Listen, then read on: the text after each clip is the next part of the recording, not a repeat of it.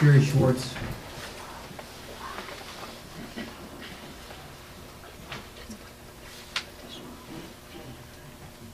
Good evening, Mr. President, members of the board, and staff. It's being here to speak about things that divide our community are very difficult. We've been through this before on some other issues. This petition that was read references one of those that occurred in 2010, and that was the project labor agreement. There was hope that there would be some coming back together, and here we are again with something else. What occurred, obviously, with the principal at Gabriel caused a lot of uproar, and no more clear than what happened on January 9th when the gym at Jefferson was packed. I was one of the people who spoke on behalf of the principal and believed that, as a board, you all did a good thing, which was to say, we're going to let this all lie and let an experienced administrator investigate and determine what is the appropriate thing with the principal, as I suspect happens with others who have contracts up. But rather than take hasty action, there was reason thought of it. When I was a little guy, I lived in a place where they had pro football. And there used to be a penalty when a bunch of defensive players went on after the whistle. It was called piling on. Piling on. This petition is an example of piling on. The petition references the project labor agreement. Project labor agreement vote occurred in November of 2010. I remember it very well. If that was really the issue, then where was the petition in January of 2010, 2011? Where was that petition? The reality is, the two people that the most venom is aimed at for this issue with the principal were the two people who were against the project labor agreement, who acted to try and get the best project labor agreement and spoke and voted against it. Denise was one of those. So I think that we look at one side, we don't look at both sides. I could go into a lot in terms of what Denise does in terms of representing the community as a member of the school board. A lot of you may not be aware of all those things because she goes to things representing the school board that we don't all go to. I think I'm involved in stuff, and she goes to things that I have no idea how she gets to. And so I think we need to recognize that there's more than one side to this, and we need to be more united than divided.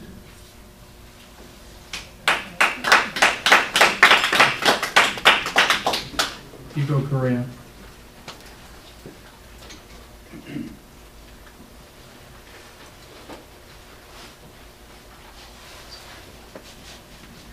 Hi, good evening, everyone. My name is Hugo Correa. I have 3 kids in the district, and next year I'll have one in high school, one in middle school, and one in elementary school. I've also been actively involved in the district through participating in the Facilities Oversight Committee and previously in the Budget Advisory Committee.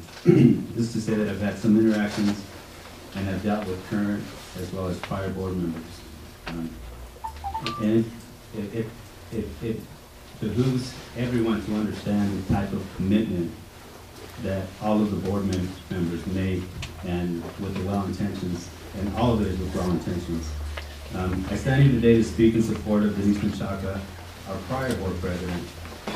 And to me, it seems like just yesterday, when just about everyone here was standing up for electing or re-electing Denise to the board, what has changed since then?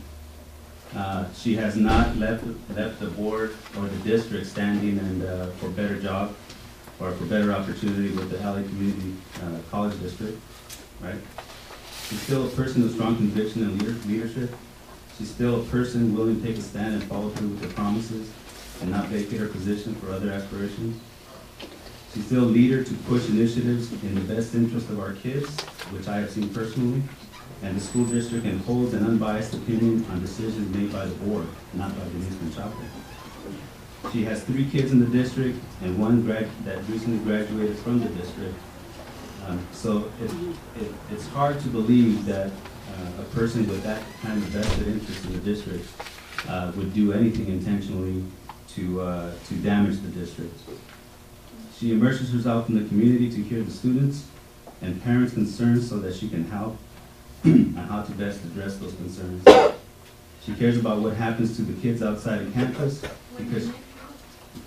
because she knows that it will inevitably make its way onto campus. The contrast to this would be one administrator's response when they were asked about an incident where a student died of a drug overdose. The administrator's response was that we do not concern ourselves over that because it didn't happen on campus. I have worked with Denise in the past in a professional and a volunteer setting, and can tell you that she is very capable of breaking things down to their simplest forms in order to make informed decisions.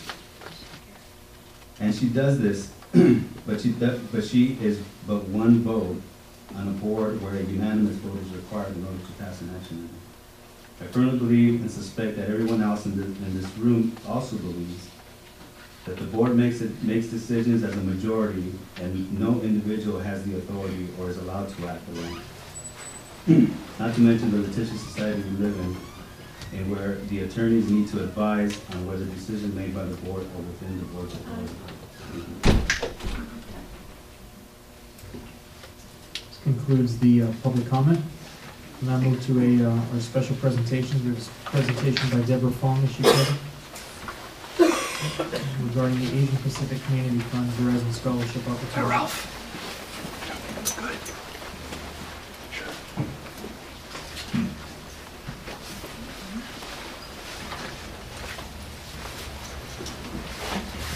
Good evening. Thank you for having me here today. Thank you for inviting me.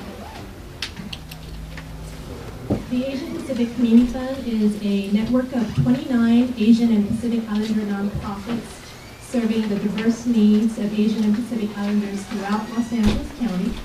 Our mission is to transform lives by building healthier communities, developing leaders, creating a stronger voice, and providing a foundation for a brighter tomorrow. The Asian Pacific Community Fund and our 29 affiliates serve 250,000 people annually with programs and services in a total of 27 Asian languages, plus English and Spanish. And so I'm here today to tell you about our Verizon Scholarship Program. We are in our 2nd year doing this scholarship program, and this year we are offering $25,000 in scholarships in 2 cycles. We are in our 1st cycle, which entails $15 $1,000 scholarship awards to high school seniors who are living in California, Oregon, or Washington, or plan to go to a 4-year accredited college in the fall in one of these states. The additional criteria include a minimum cumulative GPA unweighted 3.0, and also planning to major in math, engineering, or in technical science. So we are currently accepting applications. The application is online at apcf.org. The deadline is March 30th. And so later this year, we will have a 2nd cycle, which will be open for 2nd-year college students. Are there any questions?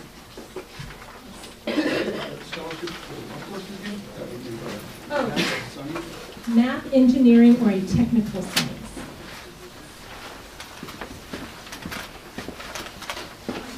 So you raise money, and I know what is the organization? 29. Very impressive. But this is separate from those funds that strictly for Yes, yes. How many students do you usually select? Right now, for the current cycle, it's 15 high school seniors that will receive $1,000 towards tuition in the fall. And that's in those 3 states? Yes, in California, they have to be a resident of California, Oregon, or Washington, or plan to attend college in the fall in one of those states. So it's 15 in 2 states. Yes. It doesn't have to be 5 each. It's 1,000 each. No, I mean, Oh, 5 oh. students per station. No, We no, don't no, quote no. them, so you can take it full. They are judged on academics, leadership, community service, and then their essays. Assuming it's what the communicated.